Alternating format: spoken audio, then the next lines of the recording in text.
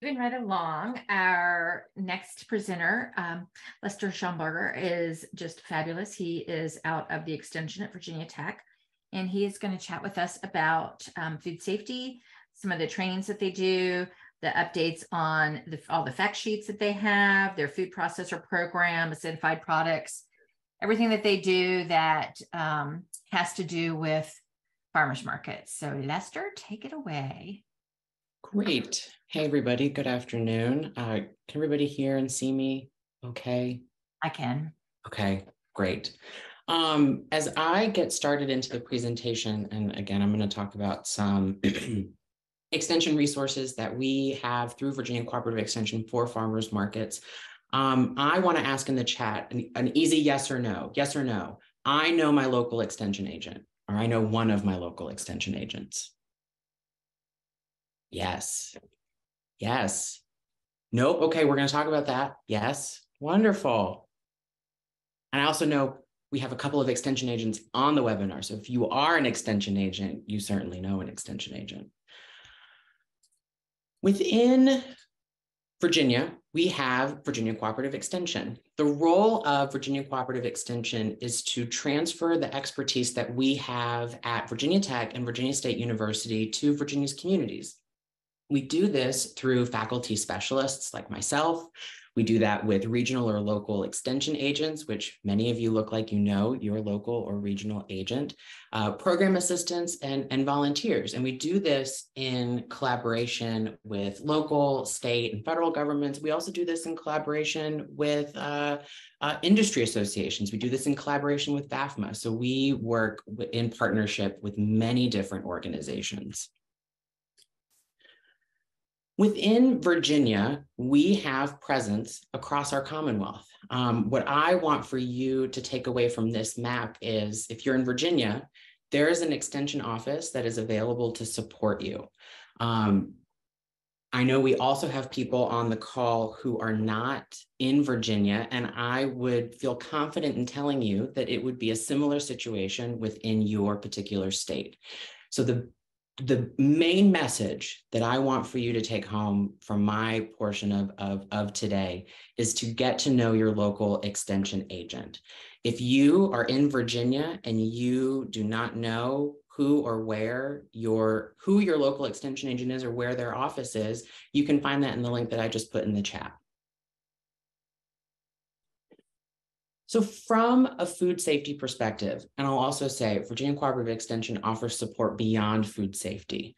But from a food safety perspective, we offer a variety of trainings that are designed for vendors, for market managers. We also put out a number of fact sheets, some of which have been referenced throughout the day, as well as online trainings and some volunteer programs. If you are interested in seeing what kinds of programs you might be able to sign up for, you can do that at this link. And if you're interested in perusing some of our fact sheets and recorded webinars and other publications, you can do that at the link I just put in the chat. So the first program that I want to talk about is our Enhancing the Safety of Locally Grown Produce program. We talked earlier about required trainings if you are a farm and you are covered under the produce safety rule. If you are operating a farm that is not covered under the produce safety rule, there's still value to you completing some kind of food safety related training. And the Enhancing the Safety of Locally Grown Produce program can help you learn this material. We cover a lot of the same topics. Oh, thank you for saying that the links aren't showing. Because I'm a panelist, I've been sending links to panelists, and that means you all can't see them. While I keep presenting, can I ask another panelist or presenter to copy what I've been putting in the chat? I'll do better. Let me change that right now. Thank you. With our Enhancing the Safety of Locally Grown Produce program, we cover for farmers and produce vendors, generally food safety on the farm. We talk about land use. We're going to talk about water use, manure and soil amendments, hygiene, health, and training, toilet and hand washing facilities, harvesting and storage, transporting produce safely. We're going to talk about various training and certification options, food safety at the market, current events in terms of food safety, and then also cover some other additional resources. We've also got some materials that are specific for market managers. So having a self-review checklist that a market manager could go through to identify some opportunities to enhance food safety at the market. And similarly, talking about food safety at the market. The other thing that I have heard about this program is it is a great stepping stone. So if you are operating a farm and you are operating a business and you want to grow your business, starting here with enhancing the safety of locally grown produce gives you a base level of knowledge that you'll then build upon when you reach the threshold to have to go through the Produce Safety Alliance's training, or if you're considering going through a gap audit process. So we offer information through this program through fact sheets. So like this one that you see on the screen related to farm worker toilet and hand washing facilities. And if you want to go and download these publications and other related publications, you can do that at this link, which I'm sharing with everyone. With this program, especially for farmers and farmers market produce vendors, we offer an online training that you can go through to cover all of the material that I just described. And at the end of that training, you will receive a certificate documenting that you completed that training. Now, again, this program does not meet the requirements if you are covered under the produce safety rule, but it is something, if you're not covered, that you could show your market manager to say, hey, look, I went through this food safety training. If you are interested in registering for this program, you can do that at this link. So let's say you are covered under the FSMA produce safety rule, and we've already talked about this earlier, so I'm not going to give it quite as much time. Virginia Cooperative Extension partners with VDACs to be able to offer Produce Safety Alliance grower trainings. Our upcoming class is March 28th and 29th. The registration, as I understand it, is currently full, but if you go to the website, which I'll share in a moment, you can request more information. We offer these trainings year-round. If you want to know more about being covered or just generally about the produce safety rule, we have a publication for that. We've also talked about some flow charts and some various ways to figure out, am I covered under the produce safety rule? Well, we have a short survey that you can also fill out to help you go through sort of like a decision tree process of, am I covered or not? So like I said, we have a class coming up. I'll share that link again. But I recognize the date might not work for everybody. You might not be in Virginia. For various reasons, this might not work for you. Well, you can also look at a whole list from the Produce Safety Alliance of all of the upcoming trainings that might work for you and your schedule and whatever it is that you might need. The other thing that I want to highlight that was again talked about earlier is our on-farm readiness review program. So this is really meant to assist covered farm to become prepared for an inspection or to gauge their preparedness for an inspection. And this is something that you can work with your local extension agent to do, and which is why if you go back to some of the links I shared earlier, develop a relationship with your local extension agent.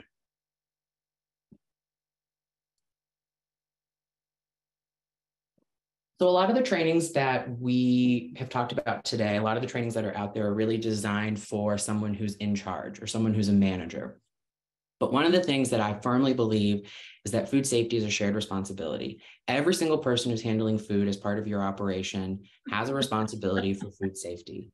And so one of the things that we offer through Virginia Cooperative Extension is a training for farm employees. It is a short online training that people can register for at this link.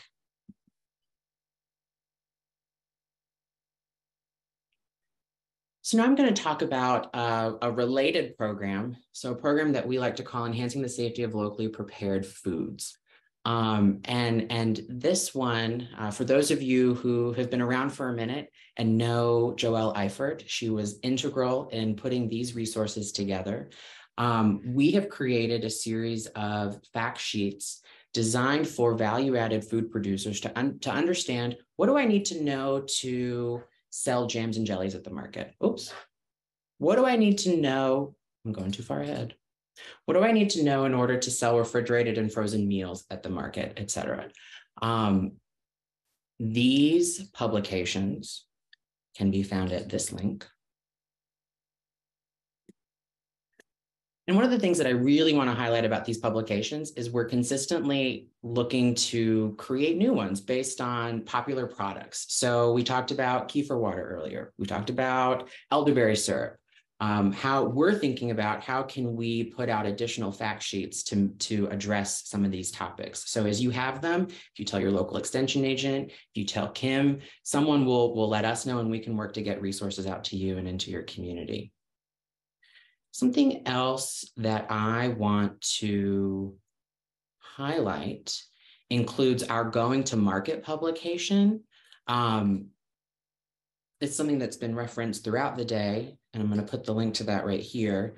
This is meant to be a little booklet that can really succinctly cover what you might need to know or some requirements about selling particular products at the market. It is currently available. I will also let you know that we're working on a revised and expanded version of this publication. So once that is available, we will work to share that it's out there so you can get the most up-to-date information. Here's an example of what some of these publications look like. So talking about providing samples, honey came up earlier. What do I need to know to sell honey at the farmer's market? And what do I need to know to sell refrigerated dips, spreads, dressings, and salads, or sell kombucha? So we want the goal of these publications is for them to be really digestible and actionable for you.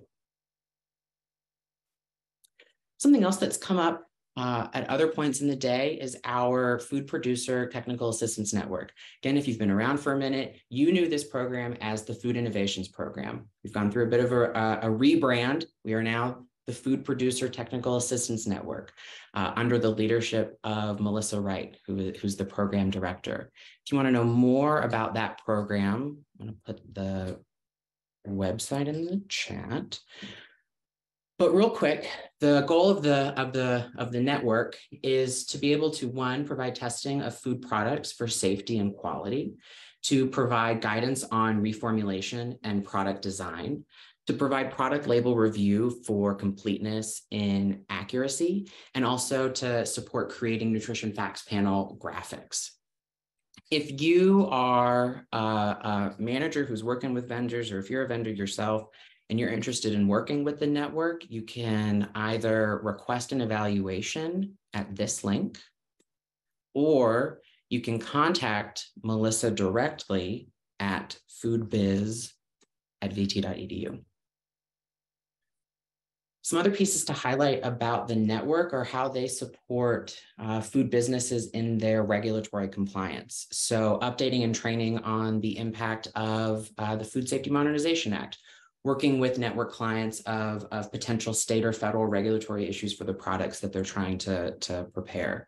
Also acting as an acidified food processing authority, so providing clients with an FDA compliant scheduled process. And also, again, connecting the expertise that we have at Virginia Tech and Virginia State, understanding the science behind our food regulations and why we're doing what we're doing.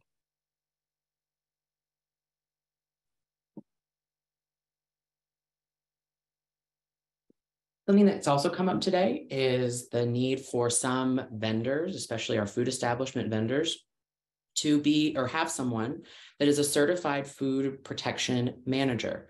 Virginia Cooperative Extension can support you in earning this certification. We deliver the ServSafe program. If you or any of your vendors are interested in taking the program, they can find a class near them at the link I just put in the chat and register. This is also a training that might be applicable to home-based food processing operations. It's also a program that we are now offering in Spanish. So you'll see that on the registration page. And if you have vendors or you know of people trying to take the class in other languages, there's a process that we can go through to try and work with a translator. So we want to make it work.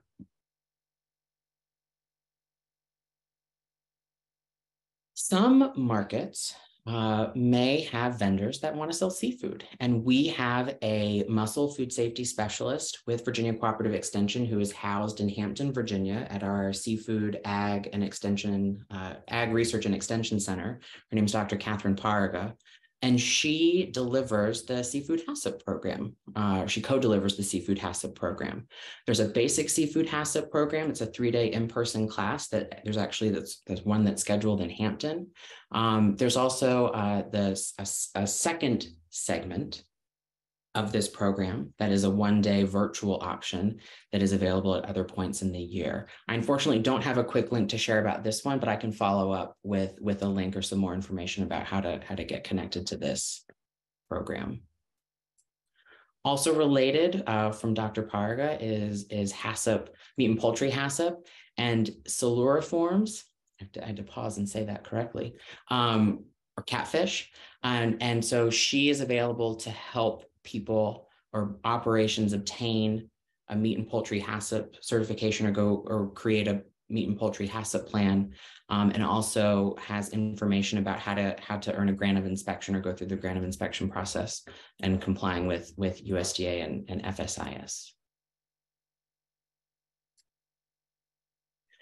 I want to highlight 2 extension volunteer programs that might be of interest to you, especially to the market managers who are out there. The first one is related to our Virginia Cooperative Extension Master Gardeners. Now, our Master Gardeners are volunteers who are trained by Virginia Cooperative Extension to deliver gardening-related program. It's in the name. We have got local and regional Master Gardener chapters throughout the Commonwealth.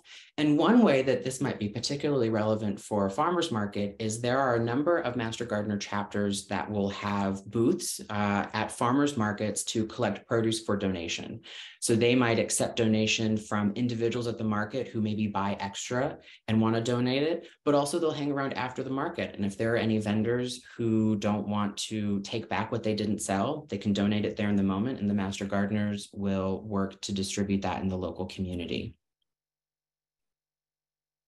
The second Master Volunteer program that I want to highlight are our Master Food Volunteers. So these are trained volunteers who can deliver food demonstrations and other health-related programs at the market. And so for both Master Gardeners and Master Food Volunteers, your first point to ask questions about, hey, could we have Master Gardeners and Master Food Volunteers at our market, would be your local agent to see if they have those programs.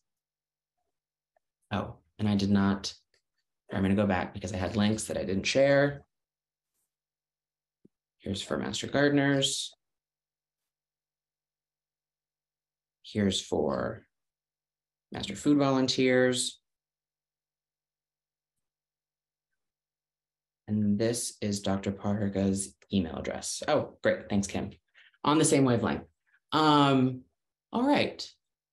So with that, any questions about Virginia Cooperative Extension resources and support?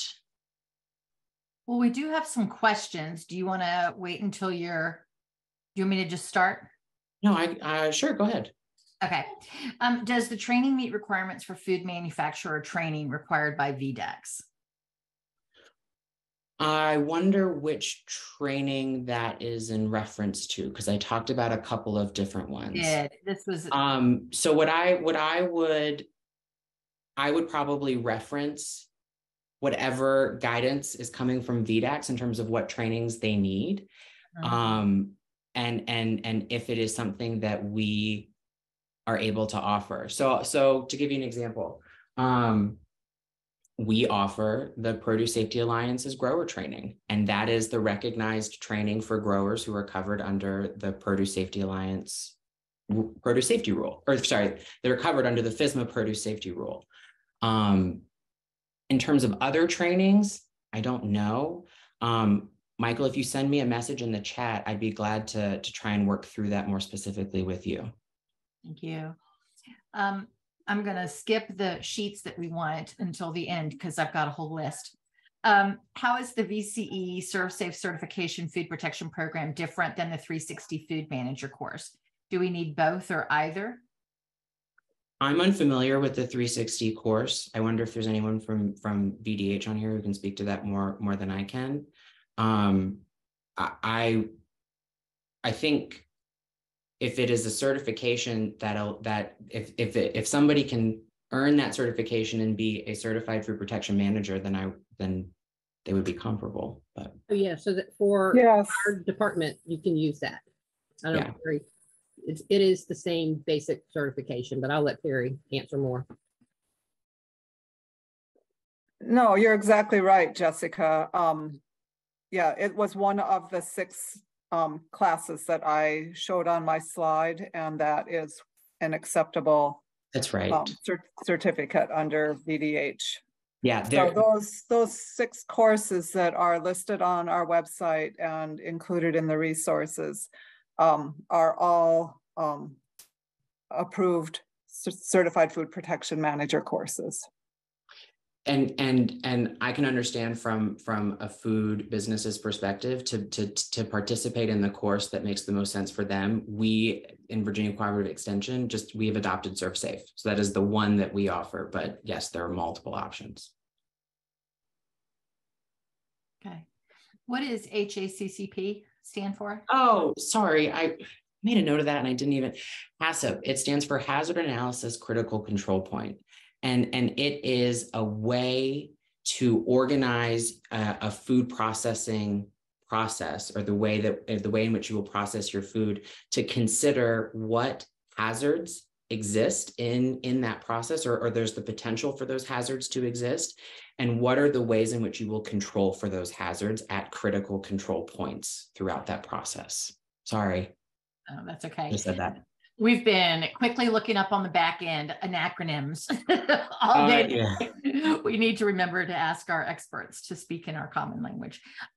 Michael said it was the food protection management and practices training. He wants to know if that meets the requirements for, if your training meets the requirements for that's required by VDEX. I think it depends on what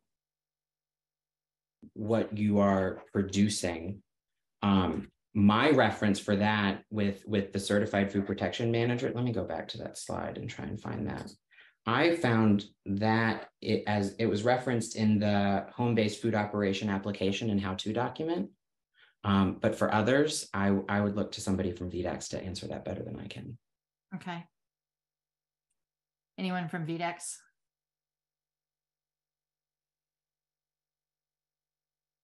Megan, Pam? I was going to ask Megan. I'm sorry I missed the question. So Megan, I don't know if you heard it or Jess. I missed the question too. Can you repeat the question? I'm sorry. So in the home-based food processing operation application and how-to document, one of the trainings that's mentioned is earning the certified food protection manager certification. And so we offer ServSafe. And so I think the question is, if somebody goes through ServSafe, would they meet that requirement? Yes, they do make the training requirement under 21 CFR 117 with a ServSafe certification. I know there are different levels of ServSafe, right? There is a food handler and a food manager offered under that program. Yep. Typically, the manager course is what's needed. In some very limited instances, on a case-by-case basis, the handler course is sufficient, but it really depends on what they're doing. It has to be a pretty low-risk food product for that. And as we just highlighted, ServSafe is not your only option. It's just the option that we offer. It is an option. Yeah. Yes. Somebody's asking about freshwater fish at the markets, what the process is for selling that. I would defer to our regulatory partners on the webinar. But I can also pass this back to Dr. Parga. Pam and Megan, do you have any comments? I know that I was also looking for this earlier and y'all were reaching out to get the answer. So we may need to circle back to that one. Yeah. We've got a question where one of the attendees is curious about, from each of the authorities, about the cases where reusable containers can be used for produce and packaged foods. Are there certain materials that are acceptable or sanitation guidelines for reuse? I mean, I know we can reuse egg cartons under certain parameters. I'll go back to my technical specialist with what they tell me. Yeah. Megan and Jess.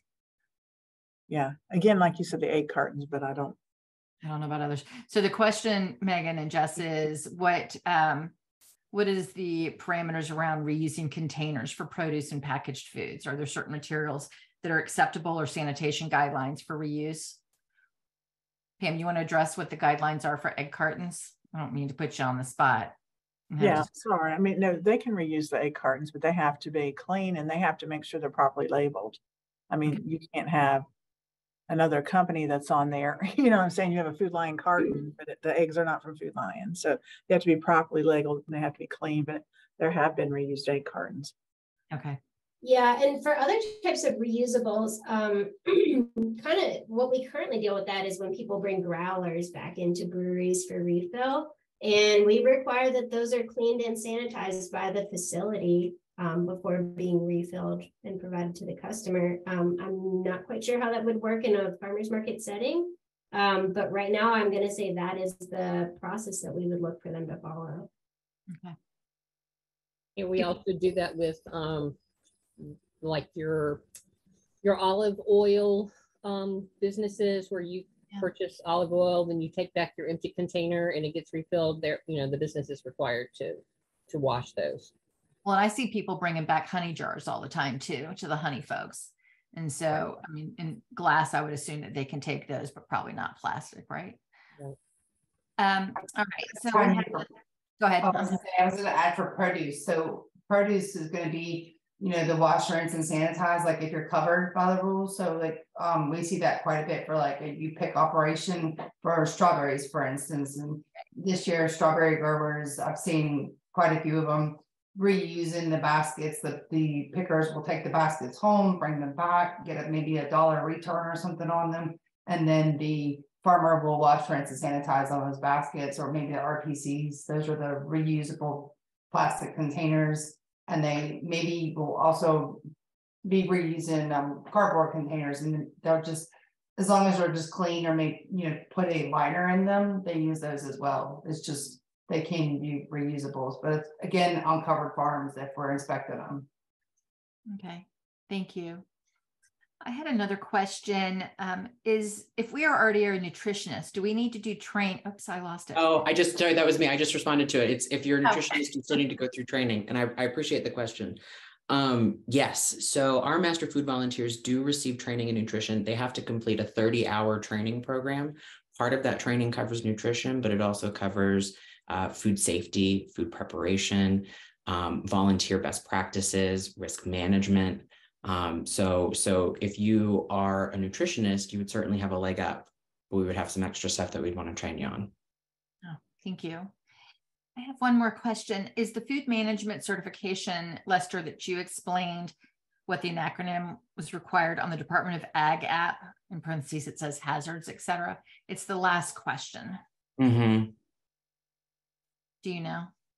I would want to take a look at the application that they're referencing in particular first before I answer that question. Okay, so we'll do that as a follow-up. Yeah. And let you know. Are there any last questions? Because we've got VDAX, VDH, and VCE, and we've got like a couple of minutes left to ask any questions. I know somebody put in here, and I didn't see anybody answered it. I don't know if it's because we need to go and check on it or not. Along the lines of selling animals, where could I find regulations for selling composting worms and or castings? I don't even know who that falls under. Crickets, maybe this is why it wasn't answered. Would that be Department of Agriculture?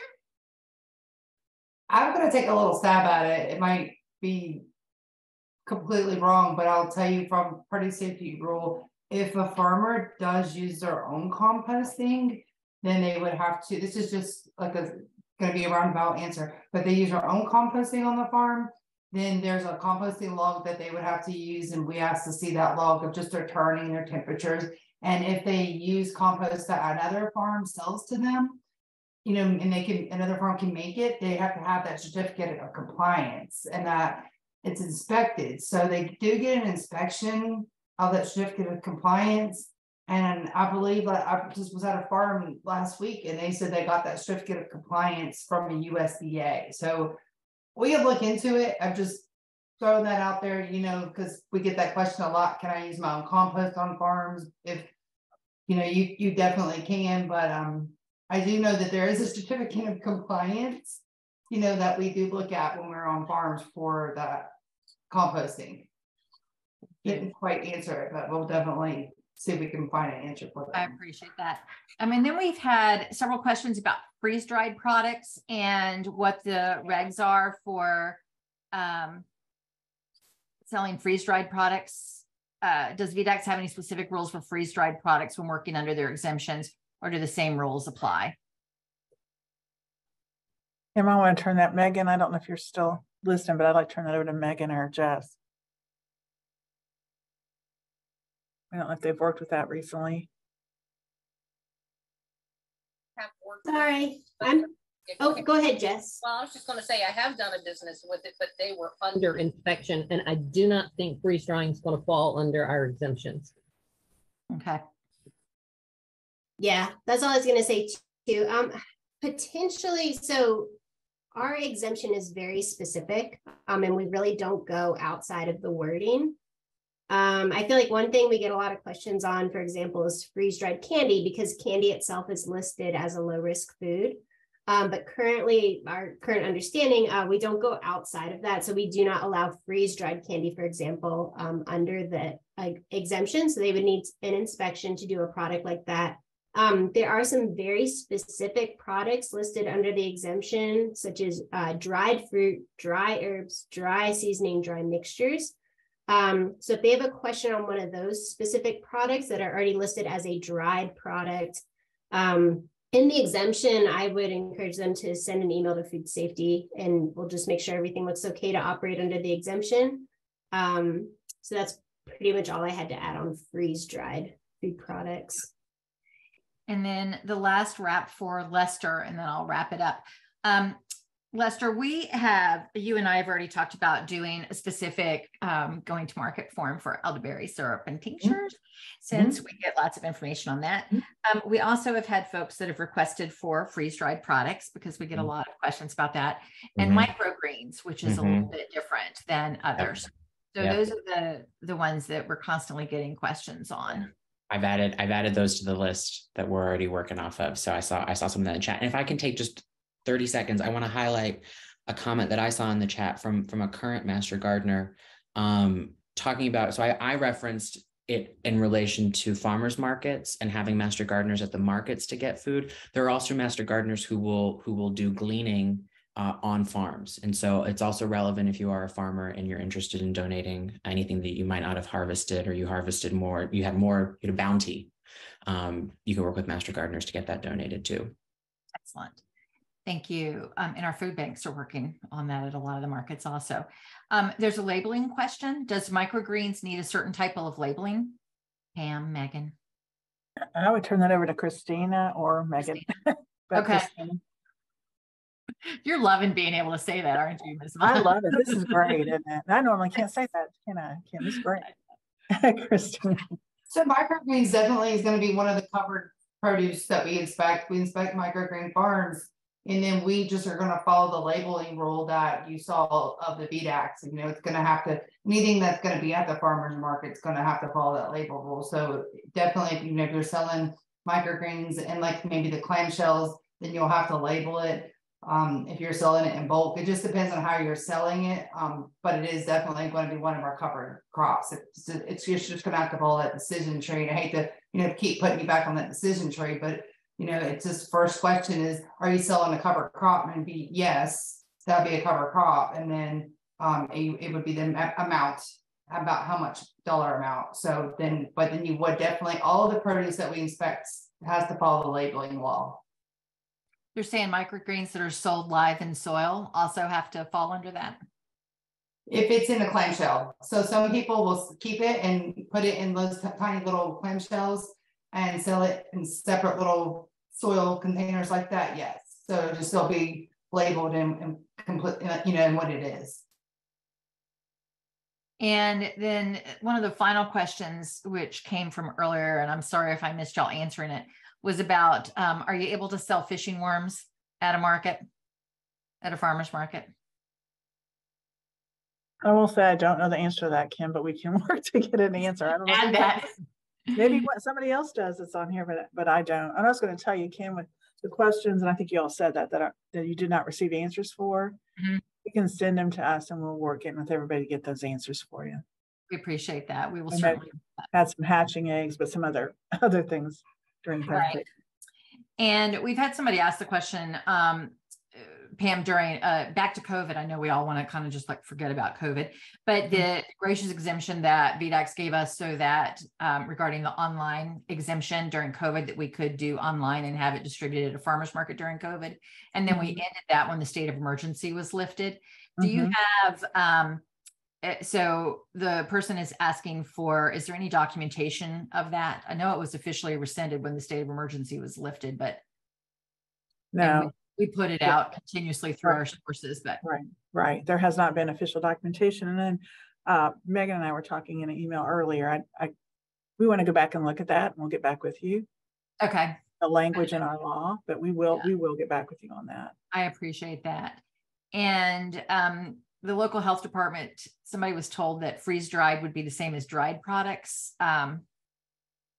Because, and it doesn't, I guess the approved list doesn't specify what dried means. So you could add the freeze dried question to your list of things. We'll look at that. So we could keep them on here all day, but boy, they've been gracious to be on here with us 3/4 of the day. So I want to say thank you. There are two things that have come up that are not food safety, but they're things that are relevant to all of you that are on this call that I want to mention. You probably have seen it in our social media and in all of our emails, but it came up when we had a meeting with the fire marshal. And so I just wanted to put it out there while everybody is here, that at a farmer's market, the Virginia State Fire Code says that you have to have a 20-foot clearance around your cooking tent. So your guys that are cooking sausage biscuits or crab cakes, etc., they need to be segregated 20 feet away from the other tents that are at a farmer's market. What we have been told is, and it's written kind of nebulously into the fire code, and we have all of that clearly outlined on our website, as well as what the codes are and where you can find it in the code. But you can bunch all of your cooking tents together and then have them segregated. So look at that and make sure that your market is adhering to the fire code. You also have to have chocks under the food truck tires, which is new. And then the last thing that has come up is not food safety per se, but it's that all your vendors at your markets have to be, when they are collecting sales tax, the sales tax has to be shown on this receipt separately. It cannot be bunched together. The tax code requires, let me see if I can read it for you. The tax code requires that sales tax must be separated from the cost of goods and shown as a line item on a customer receipt, as well as in the vendor's records. Otherwise, the sale shows up as gross sales and there's no way for the vendor to file accurate returns. It's also part of, regarding if a customer needs to have a refund, it's necessary for the vendor to be able to distinguish between the actual cost of the item and the tax. So you've got state taxes and you have local taxes, and they need to be segregated. They need to be segregated out on the receipt. There is a tax code. We will be sending all of this out. This has come up as we've been doing vendor kickoffs. I know a lot of vendors will say it's $4 and we've included the tax information in there. That's not acceptable. That's in violation of the tax code. So just to reiterate, you need to have your taxes separated, the cost of goods, and then you have to have line items showing what your separate taxes are in your area where you are selling. All right, so that was it for what if they don't give paper receipts? Then if you're using Square or something of that sort, it needs to be segregated. Okay. So we will put the IRS information out there in the tax code so that you can see. I know a lot of markets don't even give receipts at all. And they work on, and they do cash and things of that sort. But bottom line is you've got to be able to show your sales tax. Okay. Also, I want to thank everybody that was on the call, all of our presenters from Department of Health, Department of Agriculture, the Extension. This has been a fabulous day, and I'm so excited that y'all were able to be with us. I can't thank you enough for participating. I'd also like to thank all of the folks that have joined us and spent the day with us. You have the link in the Q&A, as well as in the chat box, that you need to go ahead and click on and download so that you can get your certificate of participation. And today, we will be sending out, we hope by Wednesday, the link that has all of the videos from today. They'll be segregated out by sections, as well as we'll have the resources. It may take us a little longer to get the answers to the questions, but we will be sending those out as a follow-up also. So look for those in your email. For you guys that are not on our, I will just shamelessly plug, please sign up on our newsletter, because we're constantly putting any new information that we find out from VDEX or from Department of Health or the Extension. We are pushing it out as fast as we can to everybody in the community. So sign up for our newsletter, and Mary is going to drop that in the chat one final time. If you have any final food safety questions that you didn't get into the chat box today, please email that to us at info@vafma.org. Mary will drop that in the chat box, and we will include that in the list of questions that we send over to our presenters. We will have all questions. We will have the cutoff for all questions to be Monday, so that we can get all of that information collected. So thank you all. And I really appreciate your being here with us today. I think it was very successful for our first ever statewide food safety summit. Yay! And Pam, congratulations on your promotion. And Perry, congratulations on your retirement, your last big hoorah before you retire. And all of the new folks that have come on and are working in this area. And Lester, thank you so much for, as always, answering our emails. Glad to. I appreciate them. And like I said, we try and turn them into fact sheets or other forms of outreach. So keep them coming. Yeah, we will. Yeah, I see somebody says that Square also does the tax. Yeah. So if you're using Square, you're using PayPal, Venmo, you're using any of those types of mechanisms, you're good to go. The answer to the question around them being bunched together, that was from us talking to the fire marshal. He said that they could be bunched together in a 90-foot area, and then you need to have the segregation. And it was actually your specific fire marshal that told us that we could do that. So for the West End market. So, but they do need to be segregated. There was an incident at it was one of the big festivals that was in Ashland. I don't know if it was the Watermelon Festival or the Berry Festival or something, where there was a fire. And so they're cracking down on this. Is not a new code, but they're definitely paying attention to it. So make sure that you guys are safe out there. Thank you all. And we will end this. So I would like to say a special thanks to all of our partners. Again, the Virginia Department of Health, Virginia Department of Agriculture and Consumer Services, Virginia Cooperative Extension, and the Virginia Family Nutrition Program, as well as the USDA, FMPP, Farm Credit, VSU College of Agriculture, Prince Charitable Trust, Virginia Fresh Match, and the Virginia's for Farmers Market Lovers Trail and Virginia's for Farmers Market Lovers. We thank you.